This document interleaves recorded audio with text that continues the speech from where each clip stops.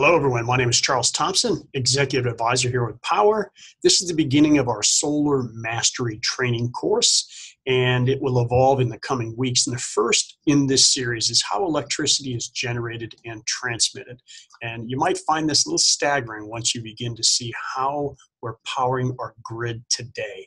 And if you look at this graphic with trucks and excavation equipment, this is what we do in many cases. Coal. More than 30% of the energy that we generate today is dug up in the ground. It's put in trucks, as you can see here, somewhat inefficient process. It's then dumped into a bunker, and the bunker puts it into what's known as a pulverizing mill, so smashes it up into powder, puts it in through a filter, and of course all of this during the time is creating some smoke and pollution that takes place. Eventually it's sent on through the feed tanks and all this process that has to take place. And what ends up happening is it gets burned. And as it's burning, it's creating this steam process, of course, putting more pollutants out into the environment through the stack. And the process is to generate electricity through the steam turbine in this case, and then it powers the grid. Well, if you look a little bit further in that process, we want to talk about what happens when it leaves that facility. I have to stop screen share here for a moment and take you to a video that I'd like to share with you. And I'm going to put this back on screen share. And here we go. Let's share this video. Here we are. IE questions, your energy questions, answered. The amount of energy that is wasted in the production of electricity. This is Jim Barlow. He's an architect from Wyoming. I've asked this question to other people and nobody's had an answer. Well, Jim, let's find out. As electricity goes from a power plant to the plug in your home, how much is lost? Let's break it out, step by step. Consider this lump of coal. Stick it in a power plant, and only a third of its energy makes it onto the grid as electricity. That's physics for you. Next, the electricity travels on big, long-distance, high-voltage power lines, sometimes hundreds of miles across the country. We call this transmission. As electricity flows through wires, it heats them up, and we lose 2% of the energy just warming the air. Then, distribution, where electricity flows through your neighborhood on smaller, lower voltage power lines. Transformers, those are the cans on power poles, step it down to a voltage that's safe for your home. In that last mile or so, we lose about 4% of the energy in our electricity. So by the time it reaches your house, 5 or 6% of electricity has literally blown away as heat. But in rural states where people are spread out, like Wyoming, we lose way less. Here's why. Those high-voltage cross-country transmission lines lose less energy than the low-voltage neighborhood distribution lines. Think of it as the bigger the power line, the smaller the losses. Another cool thing, you can actually see losses. Notice how power lines sag in the middle? Some is gravity, but the rest, heat, like the kind lost from electricity, makes metal power lines expand. And when they do, they sag. Power lines are saggier on hot days, and they leak more energy. After that, electricity enters your house. It travels on wiring inside your walls to its final destination, your plug. Utility companies meticulously measure losses from the power plant to your meter. But once electricity enters your home, we stop measuring. To find out how much is lost, we'd have to put a meter on all of your appliances. So to recap, in power plants, nuclear, natural gas, coal, petroleum, we lose about 65% of the energy in raw materials when we make electricity. That adds up to 22 quadrillion BTU a year in the US. That's more than our annual gasoline consumption, lost to thermodynamics. When we move electricity from a plant to your home, we lose another 5 to 6%.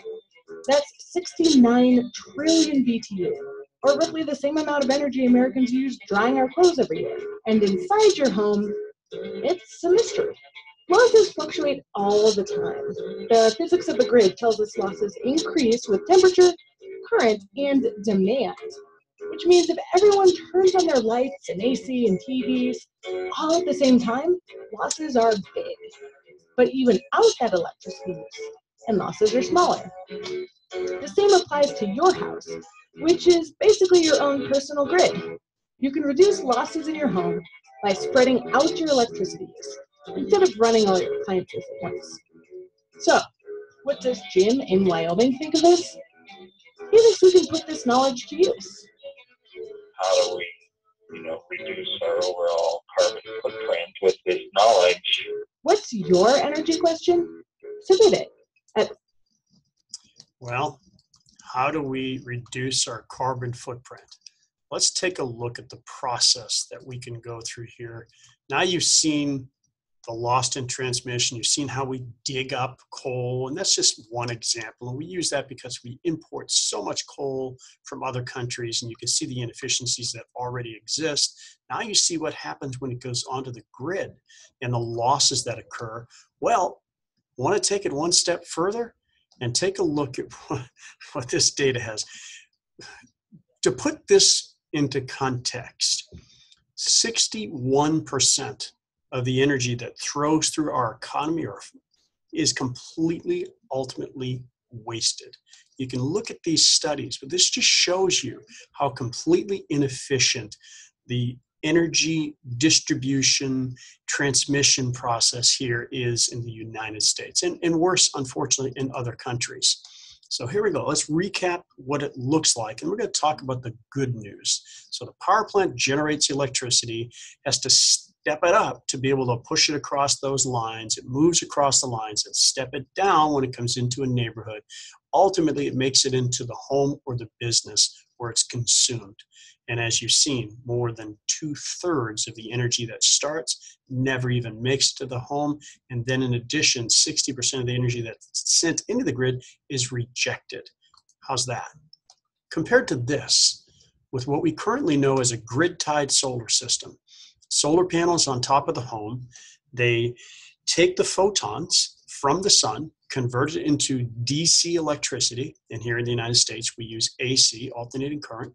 So it's taken into the panels, it's then converted into AC through an inverter, either on the panel or side mounted on the home, and then the home uses whatever energy it currently needs, and the excess energy is sent out back onto the grid.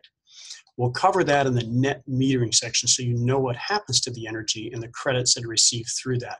But that's the process of major improvement for a homeowner. When you talk about reducing your carbon footprint, learn more about that during the net metering.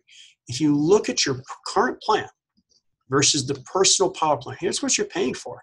All the generation expenses, the drilling, the driving the coal, whatever the process is, the supervisors, middle management, executive teams, brokers, and then of course you have other middle people who source that energy to send it out to sell that energy. I know one individual, a friend of mine, who has made $100 million in the last 10 years simply being a middleman.